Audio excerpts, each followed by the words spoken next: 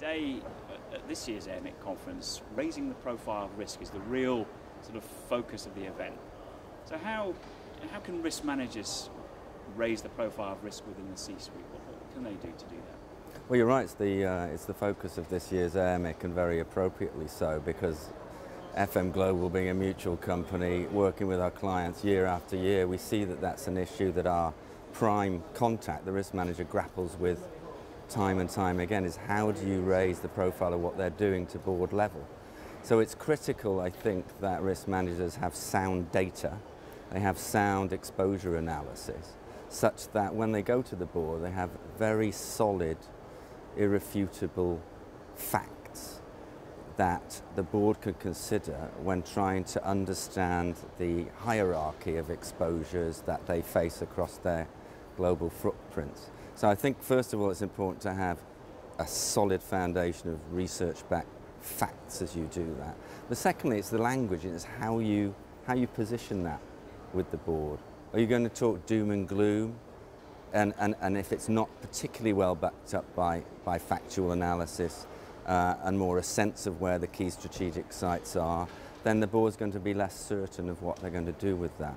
If you have fairly solidly analysed facts and you talk about the exposures of the company in terms of reputation, in terms of loss of market share, that's one thing. But you can also talk about the upside of risk as well. In other words, if the company is shown to have responded very well and has great, robust business continuity measures in place against those key exposures, then the company can come out of an event very positively. And we've seen that in certain events around the world as well. So there's an upside to risk as well as a downside, and I think the more we can privilege that discourse with the board, the more successful risk managers will be. I think showcasing the upside of risk is absolutely critical for companies. But do you think that C-suite consider loss mitigation and loss prevention as a key part of corporate strategy? They do. I think our surveys show that there's a heightened awareness of loss prevention strategy at board level. Our surveys show that also that more than 90% of the companies we insure, which is the upper, mid and large commercial and industrial sector, are aware that they have natural catastrophe exposures, for example, at one or other location, if not more, around the world. But alarmingly, only 20% think that they're well placed to do something about that, or only 20% are actively concerned about that.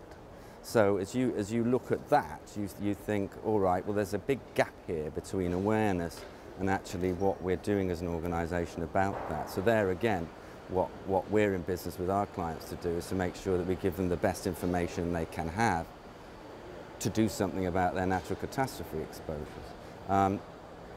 Most companies tend to think there's not a lot you can do about natural catastrophes, and yet there is. There's some very simple things. They go from really simple procedures that need to be in place to mitigate risks, flood defence, flood response, emergency response and so on, to the more expensive flood defence measures that they can take if necessary to mitigate risk. So I think boards are becoming more aware of risk as time goes on, and of course the corporate governance environment helps with that as well.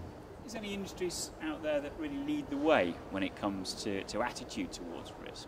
Who's setting the pace on that? Well, at FM Global we insure the broad range of industries.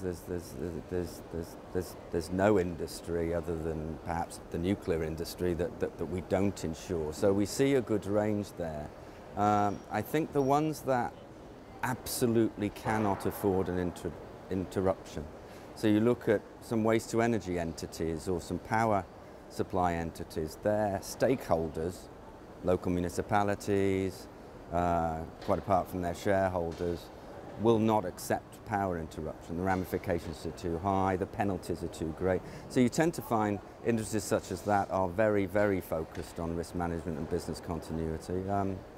The pharmaceutical industry, from a liability perspective, from a reputational risk perspective, cannot afford significant incidents. So they tend to be highly focused and attuned to supply chain risk, to physical risk mitigation. So I'd point to pharmaceutical, to power, semiconductor industry as well. You have massive concentrations of value in the semiconductor industry, such that even a fairly benign incident can have a fairly significant ramifications just simply because of the value of throughput. So those are some examples I could give you of industries that are very attuned to loss prevention processes and sound business continuity measures. You mentioned supply chain risk and business continuity there. Yeah. What do you think the biggest risks are that are facing organisations today?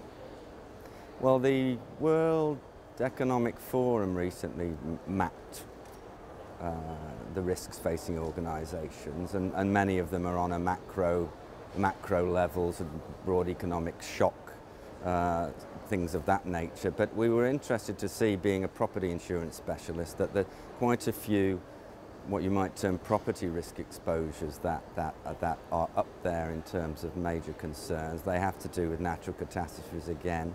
They have to do with equipment breakdown. They have to do, to your point, to supply chain exposures. Companies are becoming more and more broad in their global footprint. That's changing their risk fairly consistently as time goes on.